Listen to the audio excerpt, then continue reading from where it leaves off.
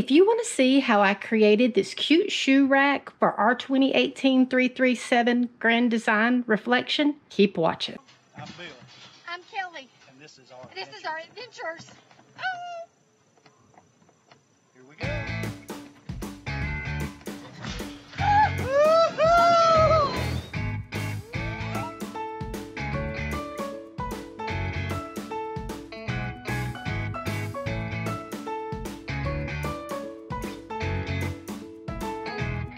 This might take me a few days to do. I want to show you what I hope is going to be a solution of when you walk in this door, shoes pile up right here. I saw a guy's post on Facebook of a little thing that he made here for his. He had a different camper than ours. His didn't have this door. I got to looking and I thought, you know, I can make the same thing. I can take this door off. Oh. I can take this door off, make a little shoe rack for here. And I figured y'all are gonna wanna know how to make this shoe rack. I'm gonna take you on this journey with me. I hope it works. In here, it's working. Here, I hope it's working. What I've planned out is I drew this little diagram. It's gonna be 18¼ inches wide and it's gonna be 34 inches tall. And what originally I was gonna make a 1x6 on this side and a 1x8 on this side because I wanna take a 1x8 board and I wanna curve this edge because I'm afraid if this was a point, you would constantly be running in it, coming around this curve. So I wanna make it rounded. It would probably be better to use 1x2s for each side. It'll be lighter. I wanna use the 1x2s because one, you could be able to see through it, and two, it'll keep this space, I'm hoping, a little more open feel. Bill's scared that this is just gonna crowd us, but I don't feel that it is. It's gonna have 1, 2, 3, it's gonna have 4 places for shoes. And then on the very top, I'm gonna make like a little box out of either lattice or 1x2s. I bought lattice and I bought 1x2s to do it.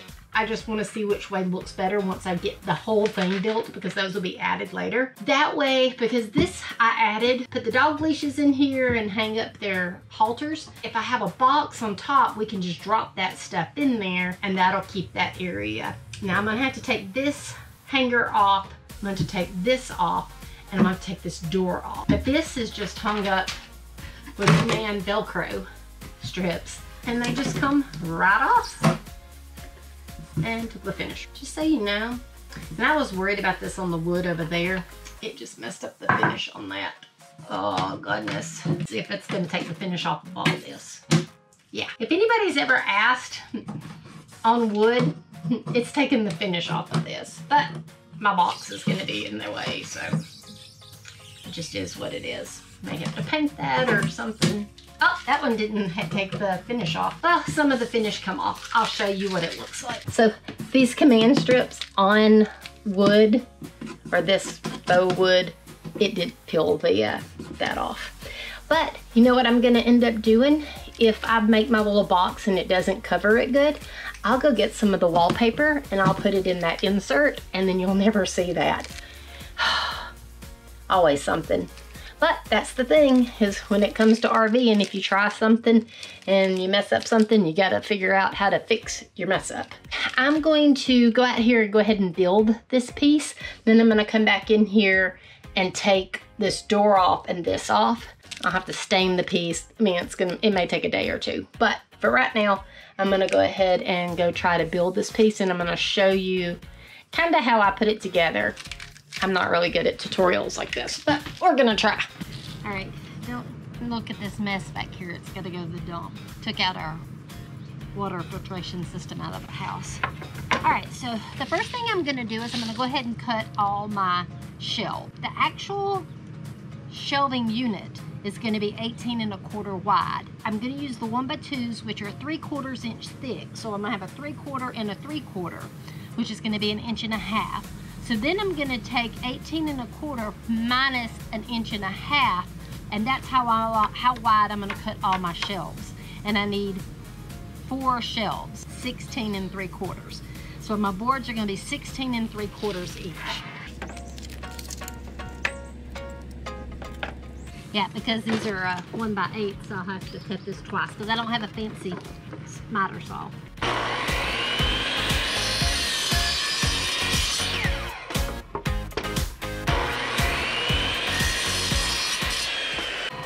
All right, that's one cut.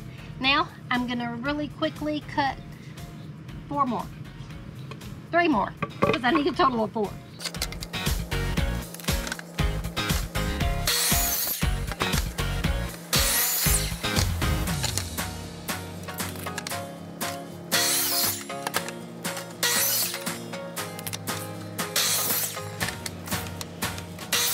I've got all 4 of those cut. Now I'm going to cut my 1x2s. So the total height of my whole project is 34 inches. So I'm going to need 4 34-inch pieces.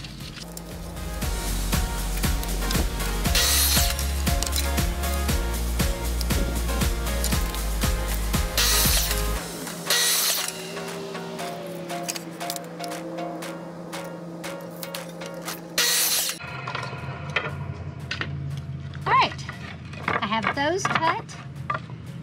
That should be everything I need to cut right this minute. I'm gonna go take and I'm gonna figure out my angle that I want on my corner, and I'm gonna round off my shelves, and I'll need a jigsaw for that. So let's go get that set up. So now I need to get this radius over here, and I know that I want this to be 5.5 inches deep. So I marked my 5.5 here, and that leaves a 1.5. So then I need this point to be 1.5.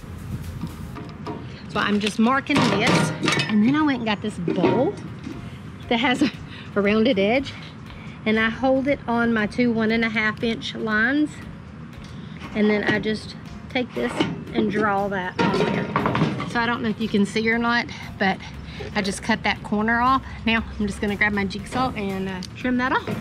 Okay, so I need a workshop so I don't have to work out here in the sun, but it is what it is. I love working with wood, so a workshop would be awesome.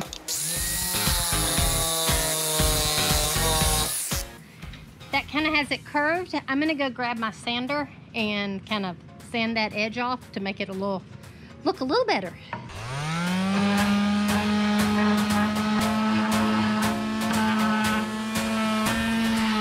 I don't know if you see what I did there. I just took the sander, orbital sander, and I just beveled that off. This wood's super soft, so it just made that all edges really smooth, because that's going to be where your hand's going in and out.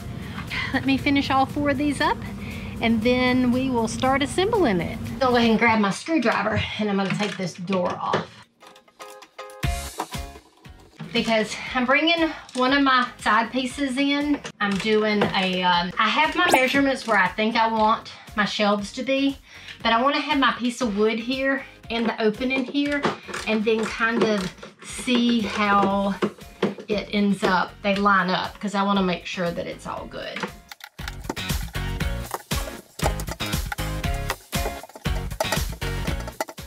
Yeah, before I put all this together, I just want to make sure my measurements I made are right. Most of you know there's an electrical box here, and so I still have to be able to get to that. Also, what I ended up doing is I ended up rounding the edges on this side of my 1x2. I rounded the edge over here just so that it's not like a little square edge, but I wanted to leave the square where my boards are going, because I don't want that to be rounded. I want it to be flush. My board is here. I said 6 inches is what I wanted the first one to be at, which is going to put it right here.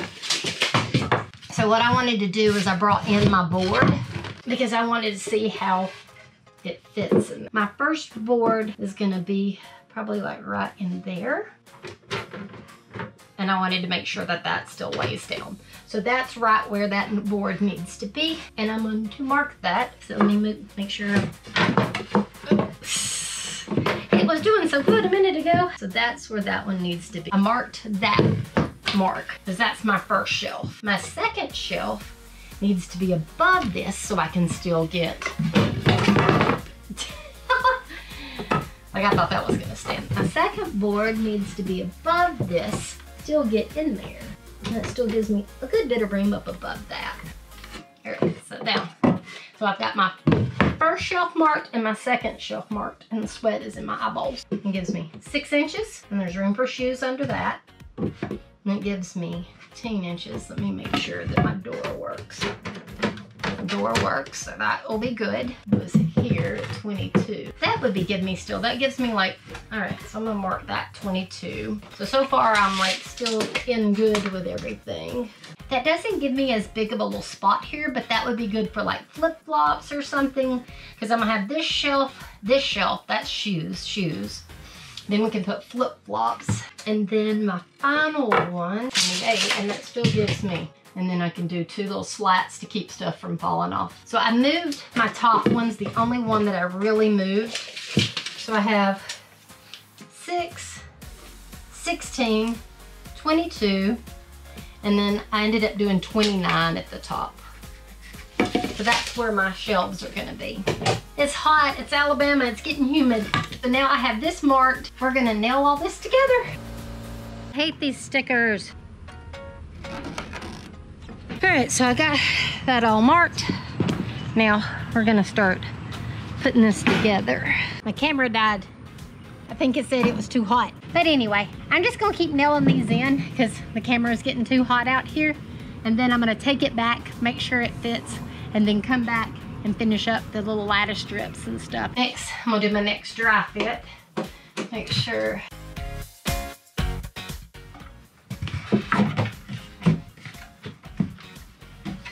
Ooh, I may not need to put nothing right there. Well, I really don't want you to see that back there, so I may end up, I just want to cover that because you can see down in there. Other than that, it looks like it fits really well. I'm gonna go go ahead and measure me a piece of lattice, bring it in here, and see how I want the lattice to work. And then I'm gonna put one piece of lattice here, and then the other piece of lattice there. And then I can lay stuff in there and it'll keep it from coming out. This is going to work. Look, we got 4 places to put shoes. And I'm gonna attach this. I got some little brackets that I'm going to attach it to this cabinet so that it won't move, because there's no reason for it to be moved anyway. And then I'm going to stain this, so that I'll have to let that dry for a little bit. I just realized I need to add the lattice on this side. I'll do that in a minute. I gotta get the stain because I thought I had stain and I don't have it. Finish it all up. I think this is gonna be a great addition. I'm gonna finish this out once I get it stained and ready and secured, and then I'll talk about it and show how well it works. It's been a few days and I have finished this shoe rack. Wow, this has turned out amazing. I am so happy, and it really was easy. The only hard part, I would say, but if you had 2 people, the hardest part was just putting it together by yourself to try to keep everything level. It has turned out so good. Got room here for our slippers, and we have room here for shoes, and then room here for shoes. We don't leave a ton of shoes right here, but we do usually leave something that we can grab and run in and out with, rather than keep going back to our closet all the time. So typically there's probably, you know, our house slippers and a couple of other pair of shoes that pile up here, and they are always in your way, and they're tripping hazards. So that's the reason I wanted to make this. I absolutely love how this turned out. I ended up putting the wallpaper on the panel at the top. Then there was like an open section that was behind the door. When you opened it, it was an open section that went in. But you could get to that section from this door, so I'm not sure why that hole was there. But I just took some foam core, covered it with the wallpaper, and hot glued it in the back so it looks like a panel. I also took the wallpaper and covered the fuse box. And then I went and found this cool, just a 3-compartment metal storage area. And I figured that would be a great place like to put wallets or anything that you want to drop real quick when you come in. And it fits in this little spot perfect because, like I said, we don't probably put like a ton of shoes here. So just having these down at the bottom would be plenty. I love how this turned out at the top. We'll be able to throw the dog leashes and their collars and everything in there and grab that when we leave. And because it's secured and anchored, I just anchored it with a couple of brackets. I don't have to move it when we're traveling, and it did not at all make the space feel smaller. Color matches the cabinets really well. It is special walnut, and to tone it down just a little bit and kind of give it a little more of that muted look, I added a weathered gray stain on top of it, and it turned out perfect. It really matches the cabinets really well. I hope you enjoyed this video. If you're not already subscribed, please hit that subscribe button. Also, just hit that bell notification so every time I upload a video, it notifies you. And if you like this video, give it a thumbs up. That helps us so much. Till next time, like and subscribe.